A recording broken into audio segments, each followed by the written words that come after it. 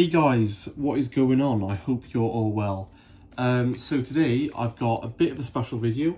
I've had an idea about making like a series of old decks that are in their prime. So I started playing competitively in about September, October 2018. And from my experience, when I started playing, YuGiOh was on the downfall and a deck called Sky Striker was on the rise. So my first meta deck was Trickstar, which I might make an episode on. But predominantly from my since I've been playing competitively, Sky Striker has been literally one of the best decks, and it's one of the best decks of all time. So I thought I'd do a Origins video, sort of blast from the past video on Sky Striker and what the deck looked like in its prime, how the meta was when it got introduced. I think it was Dark Saviors back in 2018, which was around September, August. And yeah, so this deck was imported from the OCG, and straight away it saw success. It won multiple YCSs. I think it won a lot of YCSs, even up till YCS London 2019. So yeah, so I'm gonna show you guys a profile of what the deck looked like in its prime. So I'm gonna make this thing like a series where we show decks of when they released and how the meta game was. So personally, like when I pick up a deck that I really enjoy, I don't tend to get rid of it or sell it. I tend to keep it just for the nostalgia, and Sky Striker is one of them. So I suppose we'll get straight into the deck profile. So first things first, we play 6 hand traps. So with Sky Striker, most players played 6 hand traps. Obviously at the time there was loads of like Dark Warrior Turbo when it got introduced end of 2018, loads of Thunder Dragon, and then later on it was like Salaman Great Orcust. But predominantly there was loads of Sky Striker mirrors in the meta when this deck first came out. So these are the most effective hand traps because you Ghost Ogre the multi-roll, Effect Veiler the Shizuku or the Kagari, and then you Ash Blossom the Engage or Shizuku as well. There's a reason why we don't play 3 and 3. Some people took the Ogre out and played it in the side deck. It's just because it's good, because Engage allows you to draw so many cards, and there's so many other so much draw power in the deck that you normally want to see multiples of different ones. So this is why we play 6 hand traps with different names, because obviously the Ghost Sisters are once per turn except for Effect Veiler. So yeah, so that's the hand traps, only 6. Okay, and obviously 3 Ray. At the time of release there was no Rose, so Ray was Bay. She was only on her own. Hornet Drones as well was in the deck, but I'm going to do this when Hornet Drones was limited. So 3 Ray, and that is it for the monsters. So yeah, really small monster lineup.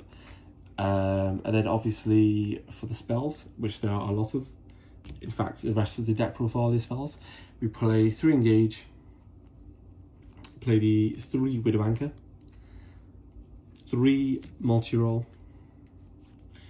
the 3 Area 0, and these in my opinion are like the best ones, so you want to max out on them. Obviously Widow Anchor isn't really an engine piece, but the multi-roll and the Engage and the Area 0 are the sort of engine pieces, so you want to max out on them, you want to see them. Obviously multiple Engages is really good. I could genuinely see you Engage getting a Rata in the future for once per turn. But that would be a kick in the teeth for the archetype, because Engage, although it was splashed into many decks throughout its lifespan, I just think it's more iconically known in the pure variant, and for be using the fact it's not once per turn to get multiple draws off it. So yeah, this is the sort of traditional lineup for when the deck was first released, and then a few months later. So for the rest of these spells, we play the 1 Afterburner, 1 Jamming Waves, we play 2 Eagle Booster, which I'll get into in a minute, play the 2 Shark Cannon, the 1 Hercules Base, and the 1 Drones. Okay, so let's get onto these ones. So obviously Engage, like modern day Sky Striker plays like multiple of like Afterburner, 3 Shark Cannon, none of this. We don't really play the Eagle Booster. But when this deck was first released, it was really important to max out an Eagle Booster, because it was so good in the mirror match. Also, Hercules base allowed us to naturally recur our resource, because Pot of Avarice wasn't legal at the time. So you could like send Hercules base off a multi-roll, then just recycle all your Sky Striker links. And it's kind of especially important in the 2019 Euros format or the WCQ format, because Kagari was at 1. So this card is really important to recur back the resource for then. And then obviously Shark Cannon. This saw more play in the 2019 season. However, it was really good, especially in the mirror match. There was an interaction where if your opponent did not summon Kagari using Ray's effect, you could Shark Cannon it back and get your opponent's Kagari onto your field and trigger its effects, but only if it was summoned by a link summon, not by Ray's effects. That's the ruling by it. So yeah, that determined whether, you know, there's so many Sky Striker players in the format, and only the good ones really knew about that interaction. And yeah, it's just insane. So that's it for the Sky Striker utility cards. Obviously, Engage searches you all these, so does Shizuku. So that's why you only play like the one of the Afterburner and Jamming Waves, etc. And then for the rest of the spells, we play 2 Terraforming, because this card was semi-limited at the time. So we played 2. That's because obviously it's another spell engrave, and if you draw multiples with the Area 0, you can just send it off the Area 0, and more likely you will just rip and engage off the top anyway. So yeah, really nuts. Rotor, because Razor Warrior.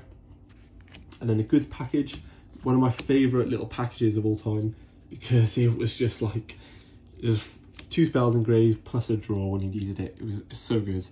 There was loads of mirror matches in the format as well, so people played 2 Twin Twister. And then also, because there was more mirror matches, we played the Shared Ride. This card was nuts in the mirror match. It was also nuts against Goki as well. And the Dark Warrior variants. Also later down the line, it was really good against Thunder Dragon. And then to wrap things up, we play the Upstart Goblin. So that's what the deck in its origins kind of looked like. Give or take, the deck, it changed, you know, towards 2019 season when Mystic Mine got released. When there was less mirror matches, it adapted, and it kept adapting all the way up till the end of 2019. You know, like winning YCS London, and then it was still seeing play after that, and it still sees play to this day. I've got a deck profile on my channel for first place locals that is without Engage. So yeah, the deck is just crazy. It's really fun. If you want to pick it up now, I know most of the deck is like commons and stuff. But yeah, it's one of my favourite decks of all time, so I thought I'd show a deck profile of what it looked like in its prime. And yeah, so I want to make this thing a series. I want to do like flashbacks and blasts from the pasts, decks in their origin when they got first released, just to give more new players some insight and to give them some nostalgia to older players as well. So if you guys like this idea, leave a like, subscribe. I'll leave a link to my Twitter and Instagram below. And thank you so much for watching, guys, and I will see you guys soon. Take care. Goodbye.